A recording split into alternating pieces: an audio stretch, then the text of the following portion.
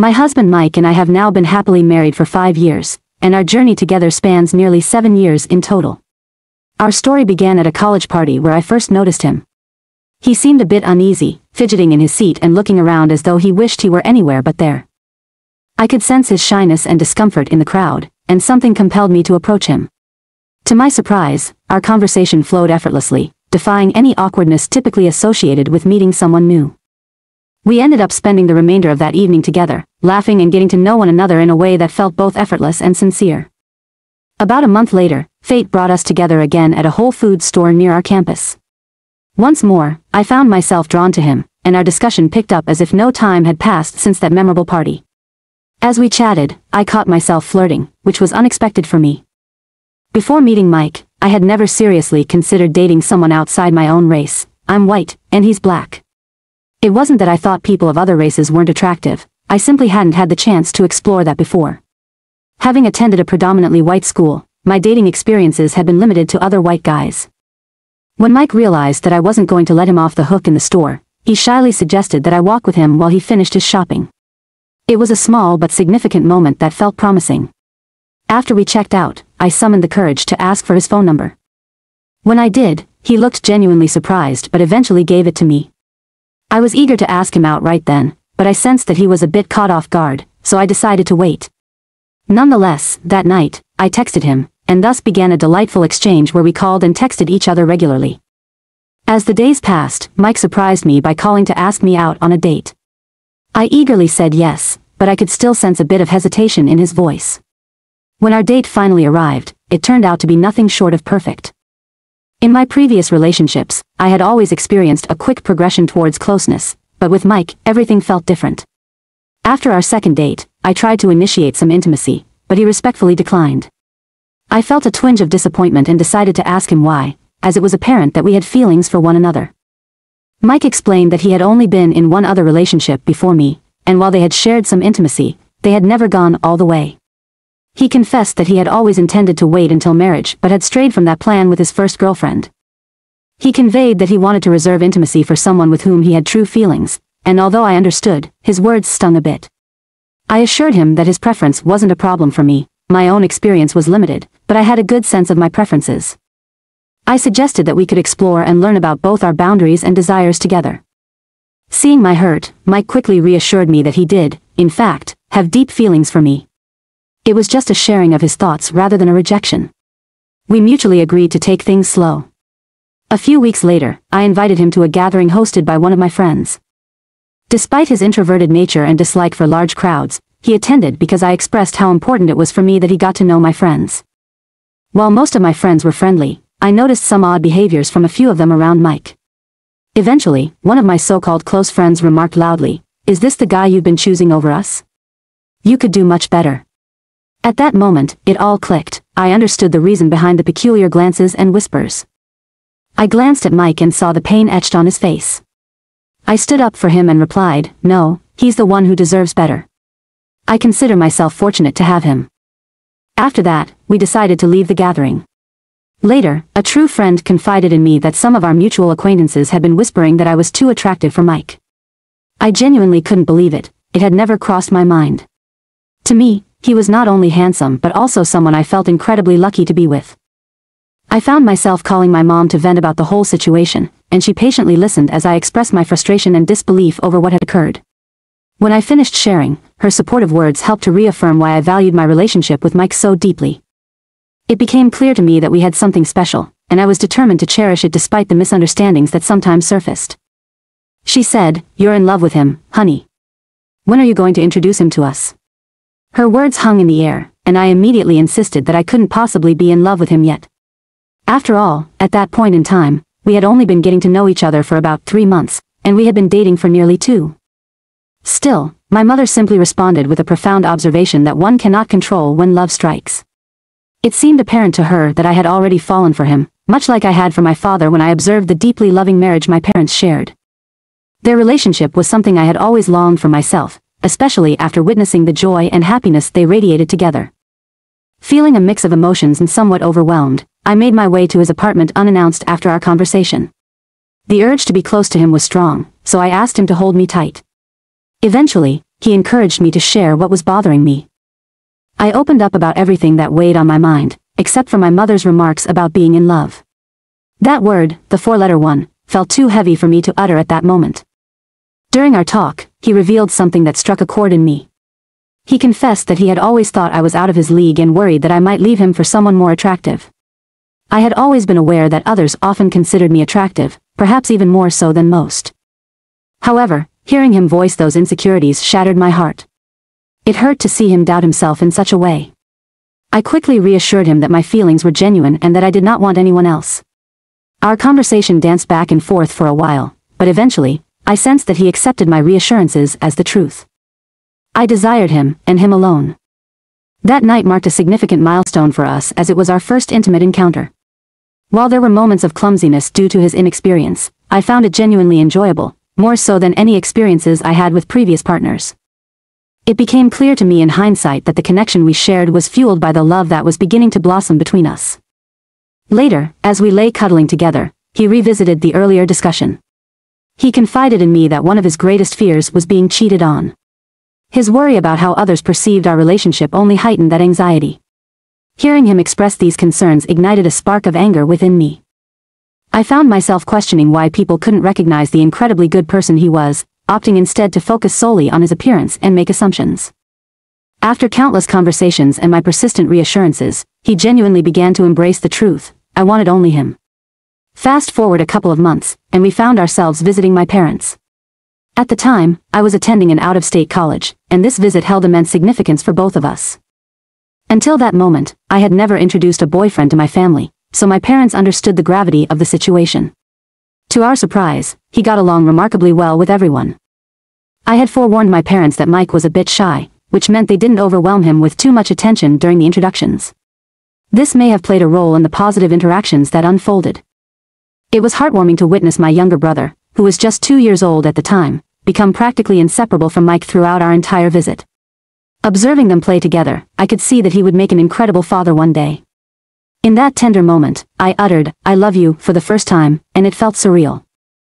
Fast forward 2 years, and we married after the birth of our first child.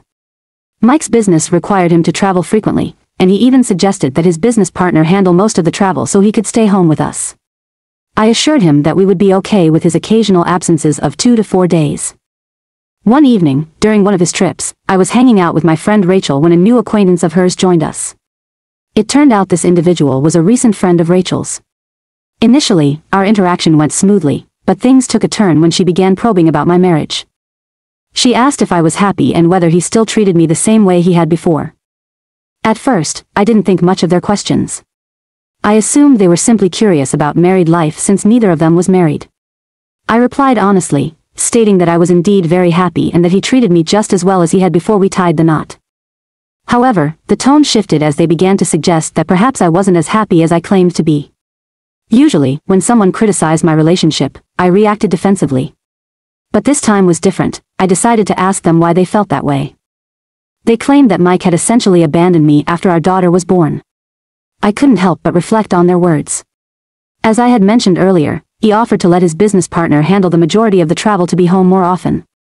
I recognized how crucial these business trips were for him, understanding their importance not just for his career but for his personal growth as well.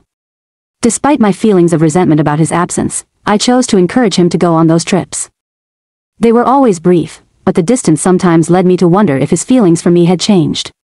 A nagging doubt crept in that perhaps he saw these excursions as an opportunity to escape from our life together.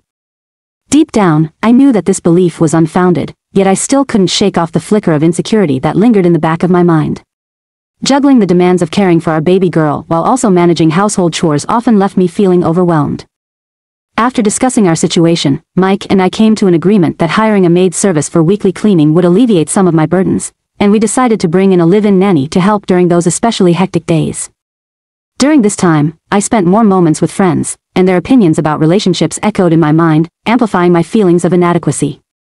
Even though Mike was doing everything a good husband should do, something felt off, as if an invisible thread was pulling us further apart. One day, I absent-mindedly forgot to wear my wedding ring when I went out to dinner with some friends, and to my surprise, I caught the attention of a guy at the restaurant. A part of me thought that a little harmless flirting couldn't hurt, so I joined him at the bar. Our drinks flowed more freely than usual, even though neither Mike nor I were known for being heavy drinkers. While nothing intimate occurred that night, I did end up giving him my number.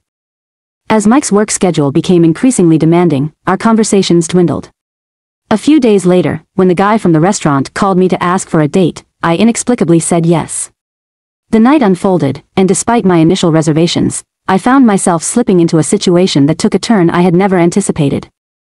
About 10 minutes into it, the gravity and wrongness of what I was doing crashed down on me, and in a sudden moment of clarity, I stopped everything.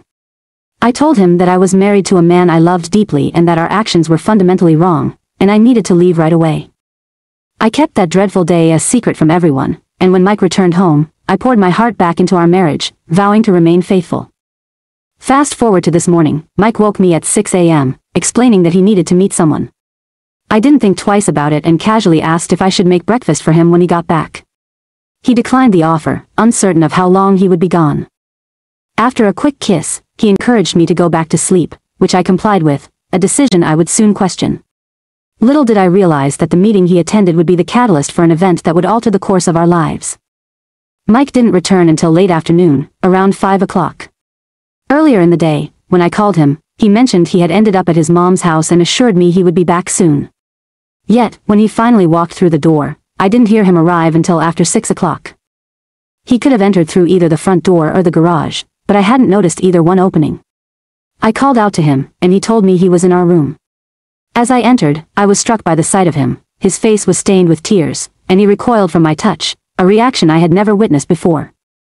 Before I had a chance to voice my concern, he looked me dead in the eyes and asked, "Did our vows mean nothing to you?" The weight of his words hit me like a freight train, and I instantly understood what he was referring to. The pain etched on his face shattered my heart into pieces. I couldn't find my voice. He continued, "Don't insult my intelligence by lying to my face." In that moment, I felt a surge of urgency and knew I had to share the truth with him.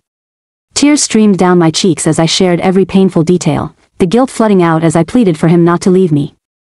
He reminded me of his no second chances rule for cheaters, and at that moment, my tears turned into frantic sobs. I had completely forgotten my mother was nearby until she appeared at the bedroom door, inquiring if everything was okay. I assured her that all was well, and she eventually left, giving me space to focus on Mike. In a tense moment, he handed me his phone, instructing me to press play. To my horror, I discovered that the man I had cheated with had secretly recorded our encounter. The footage confirmed my account of stopping before anything happened, but it was an image that would haunt me forever, the woman I loved in such an intimate moment with another man. As I tried to explain how I hadn't strayed since that incident and how it meant nothing, he countered my claims by pointing out how long ago it had taken place, leaving me to confront the stark reality of my actions. My heart sank, knowing I had a long road ahead if I were to mend the rift I had created in our marriage. The situation was incredibly complicated, and the emotional upheaval was palpable. It didn't matter that my lips had brushed against another man's in a moment of misguided temptation, especially while he was right there, the lingering betrayal was all-consuming. I could hardly fathom how he would feel if the roles were reversed and I had sought comfort in another woman's arms. The heartache echoed in my reply, where I admitted that the very thought of it broke me. I had never felt the urge to look for affection elsewhere, even during the tough times when he seemed distant and detached. My belief was strong. I thought that if we both committed to working through our issues, I could win back the love of my life, my wife. Yet, everything I had hoped for crumbled as I realized his feelings were overshadowed by guilt. "No, that's not it," he insisted, trying to convey the depth of his love for me. "I can't grasp how you could love me so intensely and still engage in such an act." My heart ached at his words. I could feel the weight of the situation pressing down on us as I replied, "I'm willing to do whatever it takes to make things right. Perhaps we should consider couples therapy to help us through this." His response was one I dreaded, "Or I want a divorce. I can't bear the thought of prolonging this agony when I know I'll never erase that image from my mind."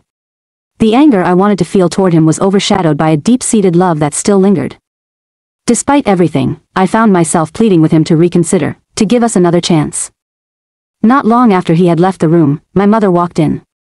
I hesitated to tell her about my transgression, but I desperately needed her wisdom. The disappointment etched across her face was hard to bear, but then she shared something I had no knowledge of: my father had cheated on her twice. It was a shocking revelation. I remembered the rough patches in their marriage but never understood how they managed to stay together. When I asked her how they worked through it, she mentioned couples therapy and my father's relentless commitment to fixing their relationship. She then asked if I had told my husband about the pregnancy. In truth, that thought had completely slipped my mind amidst my panic about potentially losing him. My focus had been so singular that I hadn't even considered the implications. My mother advised me to share this news with him, yet a wave of worry washed over me. I feared he would think I was trying to manipulate him into staying with me, that I was using this revelation as some sort of bargaining chip. The truth was that I had known about the pregnancy for only a few days, and my motives were not tied to coercion in any way. I simply regretted my actions deeply. My heart was heavy with the question of what steps I should take to make amends. I reflected on everything that had transpired, and then a new thought crossed my mind. Here I was, wrapped up in this emotional turmoil, and yet I had a story of my own to share. I'm a 32-year-old man who has been married to my wife for just over a year. While that may seem like a short time in the grand scheme of things, it's been filled with its own unique experiences. For privacy's sake, let's refer to my wife as Renee. She is a 28-year-old woman with dreams that stretch far and wide. Our paths first crossed about 3 years ago when she moved to the city, filled with ambition and hope, eager to carve out a career in fashion design. Her dream was to make it big in Hollywood, but her parents had their reservations, worried about the industry's reputation. They wanted her to step into the family business instead. Undeterred, Renee made the bold choice to relocate to California, where she began an internship at a fashion company. My career in advertising often meant collaboration with fashion firms, which is how I first met her. Despite being new to her role, her manager quickly recognized her exceptional talent and began to involve her in high-profile briefings. As time passed, she became the key liaison between our companies, and our professional interactions eventually blossomed into something more personal. What began as boardroom meetings transitioned into romantic dinners and sweet moments together. I admired Renee's unwavering drive and tenacity. She stood defiantly against her family's expectations, facing the risk of being disowned just to follow her dreams. At that point, we had to keep our relationship under wraps due to her company's strict policy against dating clients. About 6 months into her internship, she landed a more lucrative full-time role at a different company. This change allowed us to redefine our boundaries. Separating our professional lives from our personal relationship became crucial to maintaining our careers. Moving in together solidified our commitment, and we officially became a couple. Renee's social circle was limited. Aside from her colleagues, past and present, she didn't have many friends in the city. As a result, she often found herself mingling with my group of friends. With her friendly demeanor, sharp intellect, and infectious sense of humor, she quickly became a beloved member of our circle. The bond we formed during this time was genuine and filled with the promise of a bright future together. As I looked back on our journey, I couldn't help but feel a mix of nostalgia and uncertainty about where everything was headed. I found immense joy in spending time with Renee, to the point where I never questioned the strength of our relationship. After 2 wonderful years of dating, I felt ready to take the next step and propose to her. To my delight, she accepted my proposal with enthusiasm. However, beneath that joy, there were concerns brewing regarding her family's approval. Renee came from a conservative Christian background, while I did not identify with any religious beliefs, and she worried that her parents would not support our union. This concern was compounded by the fact that her parents had already expressed disapproval of her career choice, fearing it did not align with their values. In an effort to ease her apprehensions and bridge the gap between our families, I suggested that she meet my parents first. I hoped that their warmth and acceptance would provide some reassurance. To my relief, my parents immediately took a liking to her, appreciating her personality and warmth. I made a promise to Renee that I would do my utmost to convince her parents of our commitment to each other. Despite my offer of support, she insisted that she preferred to handle the situation with her parents on her own. My parents had proposed the idea of a joint dinner that would bring both families together, but Renee felt it was best for her parents to come directly to the wedding instead.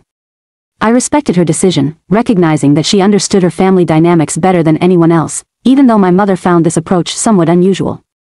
I assured her that everything would turn out fine as we prepared for the wedding. As the big day approached, I took the initiative to ask Renee whether she wanted to honor her family's traditional customs during the ceremony. However, she expressed a clear preference for doing things in a way that reflected our unique relationship, which I wholeheartedly supported. When the wedding day arrived, I found myself mentally preparing for what I expected to be difficult conversations with her parents. Much to my surprise, they turned out to be kind and welcoming, far removed from the conservative and judgmental individuals I had imagined. They were polite and gentle with everyone, which pleasantly surprised my mother and made her feel more at ease. I commended Renee for her skillful handling of her parents concerning our wedding, but she preferred not to dwell on it and suggested we discuss it further after the festivities. Once the wedding was behind us, I broached the subject of visiting her hometown. I knew she had not returned to see her parents since starting her career, and I wondered if she would be open to the idea. She mentioned her busy work schedule, stating that she would plan a visit when her workload lightened. About 5 months after our wedding, I was scheduled to go to Tokyo for work. Initially, my trip was planned for 4 days, but it eventually extended to a full week for leisure. Renee was aware of my travel plans from the start. However, on the day I was set to leave, she made an unexpected decision to fly to visit her parents instead. She wanted to avoid being alone while I was away. I found this sudden change in her plans puzzling. I had hoped to accompany her, but given that I would be gone for a week, I felt it was inappropriate to voice my desire. During those 5 days apart, a sense of distance seemed to grow between us. I was preoccupied with work and exploring Tokyo, while I assumed she was busy reconnecting with her family after such a long time apart. When we both returned home, I expressed my interest in meeting her family again, particularly her parents, whom I had only briefly met at the wedding. She suggested we could plan a meeting for another time, a few weeks after her trip. A little while later, Renee approached me with something important she wanted to discuss, and to my surprise, it revolved around her brother. This was a revelation, as she had never mentioned her brother during our time together. Previously, she had mentioned having a sibling but noted that they weren't close, so it caught me off guard when she brought him up. I recalled asking about her brother's absence at our wedding, to which she had casually mentioned their distant relationship, hinting that he might be busy with the family business while their father was away. As she opened up, Renee explained that her brother was not straight, and when their conservative family discovered his sexual orientation, they subjected him to therapy in an attempt to change him. This made me raise an eyebrow. She elaborated on their small-town upbringing, explaining that in her community, homosexuality was still viewed as a mental illness, and her parents held steadfast to their conservative beliefs. Despite enduring years of therapy, her brother remained true to himself, leading their parents to disown him eventually. This tragic turn of events was part of the reason why they wished for Renee to take over the family business. Renee shared that her brother had struggled with the rejection from their family, which ultimately led him to substance misuse and a need for rehabilitation. This was why he was absent from our wedding festivities.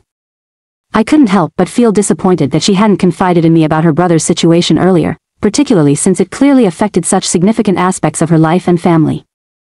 Renee hadn't shared this information with me earlier, and during her recent visit to her hometown, she finally opened up to the emotional turmoil she was experiencing. With tears in her eyes, she explained that she had been apprehensive about how I would react to her family's background. It had been a challenging visit for her, and it was during this trip that she learned some troubling news about her brother, Marco. He had recently completed rehab but was now living alone, having been abandoned by their family. This situation filled Renee with worry, as she feared that Marco might relapse due to the overwhelming frustration and loneliness he was likely experiencing. Concerned for his well-being, she asked if he could temporarily stay with us in California until he managed to find a job and secure his own place. Considering we had a spare room in our apartment, which was mostly filled with packages and items we no longer needed, I reluctantly agreed to this arrangement. A few weeks later, Marco arrived, and it became clear that he was a year younger than Renee and had always relied on her protective nature. From the moment I met him, I sensed that he was a reserved individual.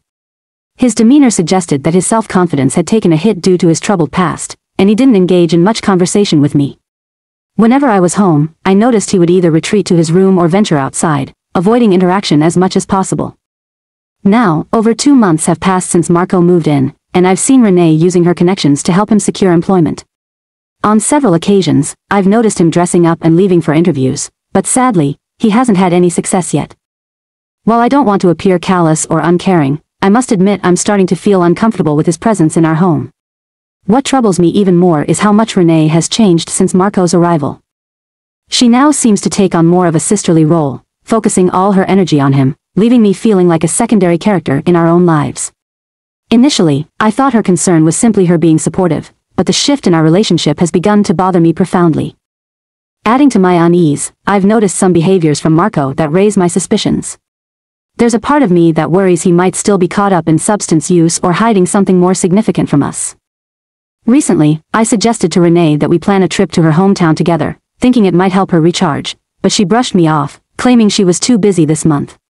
Additionally, she made a request that I found puzzling. She asked me not to inform her parents about Marco living with us. When I probed her about her reasoning, she explained that since her parents had disowned him, they wouldn't appreciate my decision to support him.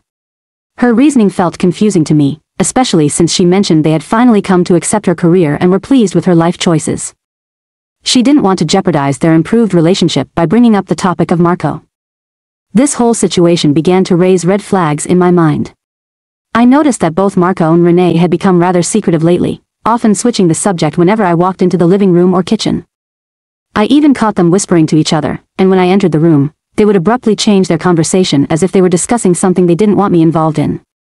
When I confronted Renee about this behavior, she casually explained that they were discussing Marco's relapse struggles and his therapy sessions, which he felt embarrassed to talk about in my presence. Recently, I confided in a colleague about my concerns, and he suggested that my discomfort might stem from jealousy, considering that Renee's attention seemed divided. This thought made me hesitant to open up to others or confront Renee directly about my feelings. In a follow-up update, I want to express my gratitude for the advice I received from my previous post. Some individuals shared unsettling stories about other men whose wives had cheated on them while disguising their lovers as brothers, which was a shocking revelation for me. It was something I could never have imagined in this situation. Instead of jumping to conclusions, I decided it would be wise to investigate further. I began my investigation by checking Marco's identification, a step I now wish I had taken much earlier. A few days after my initial post, I stumbled upon a moment that felt pivotal. I unexpectedly walked into the living room where Renee and Marco were seated together. To break the ice, I asked Marco about his job interviews, which was a departure from my usual avoidance of their personal matters. He seemed caught off guard by my question and stuttered when replying, claiming he was in discussions with several recruiters, though nothing had materialized yet. I seized the opportunity to mention that a friend of mine was looking for a reliable supervisor for his office and expressed my desire to refer Marco for the role, hoping to ignite a spark of motivation in him. Typically, when someone is on the job hunt, they would react with joy and enthusiasm upon receiving favorable news about a potential opportunity. However, in this instance, the reaction was far from what one might expect. There was an overwhelming sense of shock that overshadowed any excitement. Without allowing much time for contemplation, I immediately requested Marco's resume. Just as I was about to press further, Renee interrupted, stating that she would provide the resume later. Yet, I felt compelled to insist on having it right away. Renee's resistance only deepened my suspicions about the situation. After a brief exchange filled with tension, Marco, albeit reluctantly, agreed to share a digital copy of his resume. In their presence, I swiftly opened the file to check for his name. My instincts whispered caution, and my doubts were soon confirmed. While he maintained the first name Marco, his surname was not the same as Renee's maiden name. This discrepancy prompted me to subtly inquire about the reason behind it. However, before Marco could articulate a response, Renee interjected, claiming that he had changed his surname after being disowned by their parents. I had anticipated such an explanation but found myself increasingly suspicious. Up to that point, I had feared that this brother-sister duo was concealing something significant, but this revelation only muddied the waters further, leaving me questioning their true relationship. Fast forward about a week later, I casually mentioned to Renee that I had a work-related trip planned near her hometown. I suggested that she might consider joining me for a visit to her parents' house if she was available. I intentionally kept the notice short, making it easier for her to decline, a strategy one had anticipated would work, and as expected, she quickly responded that she was busy. Yet, her continued inquiries about whether I planned to visit her parents piqued my curiosity even more. I assured her that I would not make the trip alone and that we could arrange something at a later date. In reality, I had no such work trip on the horizon. My true motive was to venture to her hometown and meet her parents to uncover the truth behind their relationship. I won't go into details about how I obtained their address, but it was accessible through her ID. Upon arriving at their house, I immediately informed her parents that I wished to keep my visit a surprise from Renee, as I was planning something special for her upcoming birthday, which was just a couple of days away. They welcomed me warmly, eager to hear more about the surprise. During our conversation, I gradually steered the topic towards conservatism, mentioning how Renee had described them in such a manner. They chuckled, thinking I was joking, which only drew me in further. I then initiated a conversation about their religious beliefs, only to discover that they were not conservative at all. As I navigated the conversation, I subtly inquired about their business without raising any suspicions. Her father mentioned that he planned to retire from his company the following year, looking forward to a more relaxed lifestyle. Seizing the opportunity, I asked how the business would operate after his retirement. He explained that his son was already managing the business effectively, making him the logical heir. At that moment, I noticed that Renee's mother appeared uneasy, prompting me to shift the conversation. Yet, her father continued, expressing the importance of fairness between both his children. He explained that he had encouraged Renee to join the family business, ensuring that both of his children would share equally in its success. As he detailed his efforts to ensure fairness, he mentioned that his son, Ryan, was from his first marriage. Hearing the name Ryan sent a shiver down my spine, forcing me to pause and catch my breath. I quickly interrupted him, suggesting that we could discuss our differences further when they attended Renee's birthday celebration. Although I didn't get the chance to meet Ryan that day, I noticed his presence in the family photos adorning their hallway. As I prepared to leave, I took one last opportunity to emphasize the importance of keeping my visit a secret from Renee, which they readily agreed to. A sense of revulsion washed over me as I processed the unsettling truth. Renee had indeed been having an affair, all while presenting him as her brother. I visited her parents on a Saturday, nearly a week before her birthday, and the unease I felt sharing a home with her was palpable. So much so, I resolved not to return home after that encounter. When she called me on Sunday, her inquiry about when I would come home only deepened my discomfort. My work had unexpectedly extended, leading to a situation where I would not be returning home until Thursday morning. In the meantime, I found myself staying in a hotel. I was acutely aware that during my absence, Renee and her lover were likely enjoying their time together. However, I felt no concern over this. My main focus was on exposing Renee and confronting her directly in front of her parents. To prepare for this, I had already taken proactive steps by initiating discussions with a lawyer to begin the divorce process. In fact, just a few hours prior to posting this update, I had a meeting scheduled with my attorney to discuss the details and next steps. I planned to provide another update once I had confronted her and revealed the truth about the situation. Update 2, I have finalized my divorce, and I want to apologize for the delay in sharing this news. I felt it was important to wrap up everything first so I could present it all at once. Some readers pointed out that I had overlooked obvious signs throughout this ordeal, but the reality is, when those events were unfolding, they didn't strike me as odd. It was only in hindsight, particularly following the arrival of Marco, that everything started to fall into place. Each individual incident didn't truly seem suspicious on its own, but once you look at the bigger picture, it becomes glaringly evident. I faced a bit of teasing from some for not catching on sooner. Moving on, I had invited Renee's parents to join us for her birthday celebration on Thursday. I returned home that very same day, and Renee was there. Seeing her face filled me with a deep sense of discomfort, so much so that I didn't even offer her a birthday wish. She seemed to believe I had forgotten about her special day entirely. In a playful manner, she hugged me and asked for a birthday greeting. I decided to play along and wished her a happy birthday, even though internally I was conflicted. She suggested that we should go out to celebrate, but I claimed to be too tired and in desperate need of a shower. After my shower, I noticed that Renee had already dressed up and was visibly excited about going out. I played it cool and pretended not to notice her eagerness, opting instead to retreat to bed. Renee, embracing her cute and flirtatious side, insisted that I get ready to take her out. I feigned indifference and mentioned that I had a terrible headache and needed to take a nap. I told her I just needed a couple of hours, which visibly upset her. Nevertheless, I reassured her that it would be worth the wait. In all honesty, I wasn't feeling drowsy. Instead, my heart was heavy, knowing that the time for confrontation was approaching. About an hour later, I received a call from Renee's father, letting me know they were on their way. I got out of bed quickly and headed outside. On my way, I caught sight of Renee and Marco chatting and cooking in the kitchen. Renee even asked me where I was rushing off to, and I casually replied that I needed to collect a package outside. Once outside, I waited a few minutes until I saw them arrive. I greeted Renee's parents and ushered them inside, and in that moment, the atmosphere was laden with shock and despair, not just for Renee and Marco, but also for her parents. It quickly became clear that they were already aware of Marco's presence in our home. Renee turned to me, seeking some sort of explanation for what was happening. I responded with a casual remark, suggesting it would have been easier if Ryan had shown up. Her father then shot Renee a disgusted look and began questioning her about Marco being in our house. At this point, Renee started sobbing, and I couldn't help but sarcastically continue my line of questioning, asking why she was acting surprised when Marco was supposed to be her son. Renee, visibly distressed, pleaded with me to stop. Meanwhile, Marco appeared ready to leave, but I placed my hand on his shoulder, kindly instructing him to stay seated. Her mother demanded to know the truth, compelling me to lay everything bare. As I recounted the events, both Marco and Renee sat frozen in shock. Her parents looked at them with disdain before turning their attention back to me, asking if I had known about this all along. I shook my head and replied that I had only just learned the truth during my visit with them.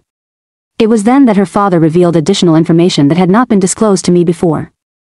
He explained that Marco had previously been Renee's college boyfriend and had a long-standing battle with pill addiction, which had placed him in a position of dependency on Renee's financial support. This led her parents to stop giving her money, hoping instead that she would take a more active role in the family business to manage her finances. Instead, Renee made the choice to support her boyfriend, ultimately leaving home, finding a job, and moving to California. After we moved to California, a new chapter began in our lives. Our wedding was a moment of joy, especially for Renee's parents, who expressed their happiness upon learning of her marriage to me. They believed that she had finally moved on from her past relationship with Marco. However, the situation took a dramatic turn when I found her sitting with Marco in our home, sending my mind into a whirlwind of confusion and doubt. I turned to Renee, seeking answers, and questioned whether her connection with Marco had reignited during her visit to her parents while I was away on my trip to Tokyo. She met my gaze, her expression serious, and after a moment of silence, she confessed the uncomfortable truth. Renee admitted that she had intentionally kept me away from her family, fearing that her history with Marco would be uncovered. She insisted that she had genuinely moved on from him, yet the revelation of Marco's return from rehab had proven too tempting for her to resist. In their meeting, Marco had managed to convince her of his transformation and had encouraged her to consider divorcing me. Renee, though hesitant to take that drastic step immediately, agreed to devise a plan with Marco. It was true that she and her stepbrother Ryan had a strained relationship, so she saw this as an opportunity to introduce Marco to me as her brother. Even as the tension escalated, Marco expressed his disdain for the plan, particularly for staying in my house. However, Renee exerted her influence, pushing him to comply. The situation deteriorated further when her father, upon discovering the extent of Renee's deception, confronted Marco. He was deeply hurt by how Renee had cast him and her mother in a negative light just to maintain her relationship with Marco. Emotions ran high, culminating in her father's physical confrontation with Marco, grabbing him by the collar and forcibly evicting him from our home. Renee pleaded with her father to stop, but the damage was done. I stood back, observing the intricate web of deceit Renee had spun, and while her parents offered apologies, I reassured them that there was no need for such gestures concerning Renee's actions. I then disclosed my intentions to file for divorce and insisted that Renee needed to vacate the premises without delay. Surprisingly, she didn't resist the notion. Instead, she quietly retreated to a room to gather her belongings. However, her father's resolve was firm. He declared that she had created this mess and must now suffer the consequences. Before leaving, he made it clear to Renee that her relationship with Marco had cost her dearly, stripping away the good things she once had. Once they departed, it wasn't long before Renee left as well. She didn't look at me or say a word, she simply averted her gaze and walked away with an air of resignation. In the aftermath, I found myself torn between two conflicting emotions, a sense of satisfaction for having put her in a humiliating position and a deep sympathy for the turmoil she was experiencing. Fast forward a month, and my lawyer reached out to Renee to confirm her address for sending the divorce papers. She indicated that she would come by the office to pick them up. An hour later, my lawyer informed me that she arrived, briefly reviewed the terms, signed the documents in front of him, handed them back, and left without delay. Just a week ago, we both appeared before the magistrate to finalize the divorce. She sat alone, her demeanor reflecting the weight of her circumstances. Throughout the proceedings, she remained quiet and withdrawn, affirming her agreement with my terms when prompted. To be candid, I didn't have significant assets that would warrant a dispute over, as our living arrangement was a rental and, given her employment, there was no obligation for me to pay alimony. In fact, I decided against seeking alimony due to her infidelity and deceit. Consequently, our divorce was finalized without any contentious arguments. While some might criticize me for allowing her to walk away without a fight, I understood that she had already suffered great losses. Her marriage, her family, and her self-respect had all vanished. Just yesterday, Renee's mother reached out to inquire about the status of the divorce. I informed her that it had been finalized, and she broke down in tears, expressing her deep concern about Marco potentially falling back into his pill addiction. She feared he might lead her daughter down a dangerous path filled with obsession and criminal behavior. Additionally, she mentioned that her father had removed Renee from his will, afraid she would squander his hard-earned money to fuel Marco's drug habit. I offered my sympathies, urging her to take care of herself. It is truly bewildering how someone can become so blinded by love that they lose sight of everything valuable in their lives. When love becomes so intense that it drives someone to the brink of losing everything, it raises serious questions about the nature of that love. Take Renee, for instance. She is not just any woman, she is intelligent, sharp, and perceptive. With her capabilities, one would expect her to make wise decisions, especially concerning her relationships. Yet, despite her remarkable qualities, she chooses to get involved with Marco, a decision that seems completely irrational given the circumstances. It makes you stop and think about the choices other people make in their love lives. If someone as capable as Renee could overlook critical red flags and leap into a relationship that could jeopardize her well-being, what does that say about the rest of us? It prompts a broader reflection on how love can blind even the most rational minds, leading them to partake in situations that might ultimately bring them harm or loss. The way love can cloud judgment and create a dissonance between intellect and emotion is something many can relate to, but witnessing it in someone so astute makes it even more striking. It raises the question, how many others are out there, caught in similar circumstances, where affection overshadows common sense?